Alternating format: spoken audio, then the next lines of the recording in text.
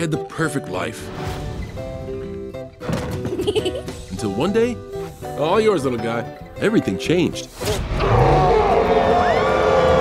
There's been a mistake! Nina! Ferdinand is a bull that is larger than life, and just because of his size, he's automatically assumed to be the best fighting bull. But Ferdinand doesn't want to fight. I am not a fighting bull. The VO stuff was crazy because a lot of times it was just you. So you never know how it's going to mesh together. This is the beautiful horsey side, and that is the stinky bull side. Have a nice day smelling terrible.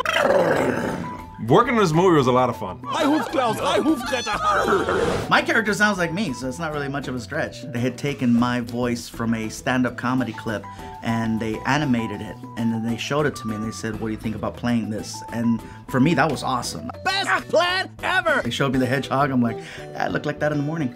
I'm Una. I'm Dos. And I'm Cuatro. What happened to Trace? We do not speak of Tres.